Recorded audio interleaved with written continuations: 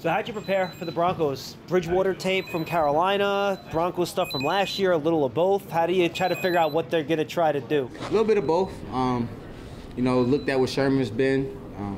You know, another coach is from that tree, but, you know, we definitely watched Teddy B at, you know, Carolina.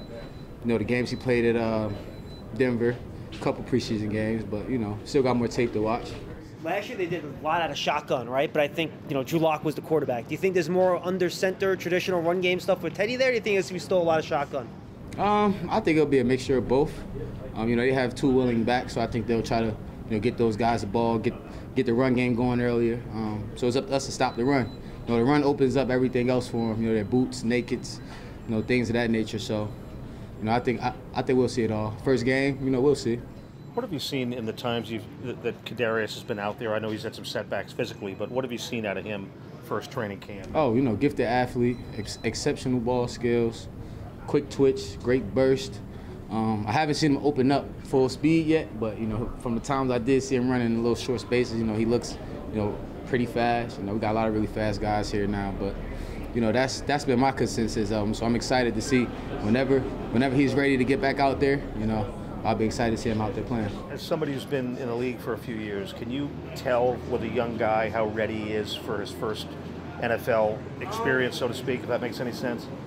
You kind of can, yes, but, you know, you'll know once you put him out there in a game setting with all the extra stresses that, you know, the game brings. That's how you really get your telltale. But, you know, you can kind of tell if a guy's ready, you know, practicing, training camp, but the game is the ultimate tell. If I could ask about another guy who's obviously coming back from with Saquon on the other side of the ball. There's been a lot of attention about, you know, whether he's, you know, how ready he is. He's the same guy as he was last year before he got hurt. What do you see in camp? I mean, he's been working on the side a lot. Yeah, he's been working, man. He's been working his tail off, you know. That's one of the hardest working guys on the team. You know, he's been working, he's going to keep working, and, you know, whenever he's ready, you know, he'll be out there making plays. But, you know, for now, we just want him to get healthy. You know, we're going to keep trying to, you know, get him as ready as possible on the defensive side of the ball.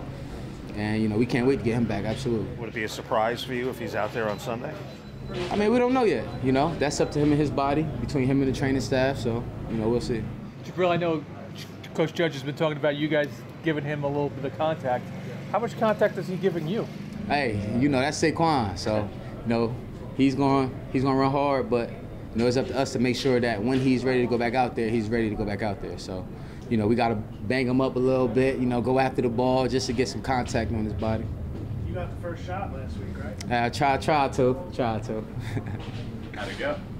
Pretty well. You know, he's not 100%, so I don't really, you know, take too much in it. So we'll see how he's feeling down later in the years.